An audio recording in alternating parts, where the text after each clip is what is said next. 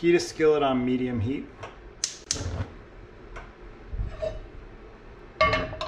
Add 1 tablespoon of extra virgin olive oil. Add 1 tablespoon of chopped garlic. Add 1/4 of a large chopped purple onion.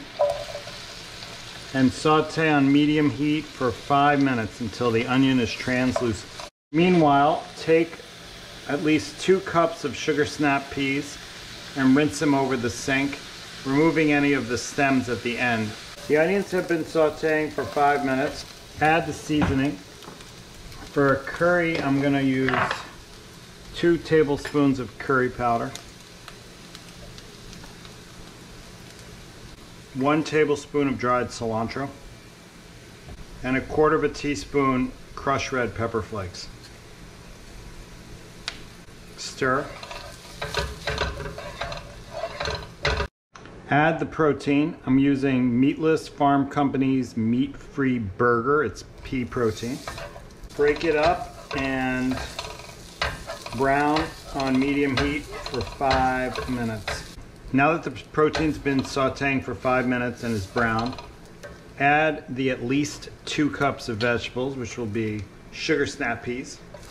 Stir the sugar snap peas to coat with the curry. Add the sauce, which will be 1 cup of water with 1 packet of low sodium beef bone broth added to it, plus 1/4 cup apple cider vinegar. Stir. Cover and cook on medium heat for 3 minutes.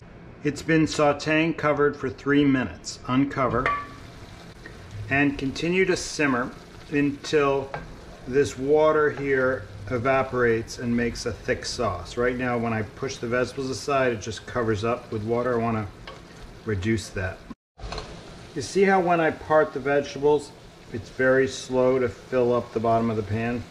That's the kind of thickness I'm talking about. Add salt and pepper to taste.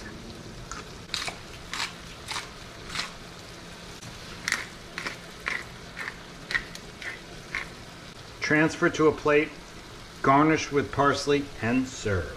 Voila, dinner is served. Indian curry with sugar snap peas and meatless meat patties.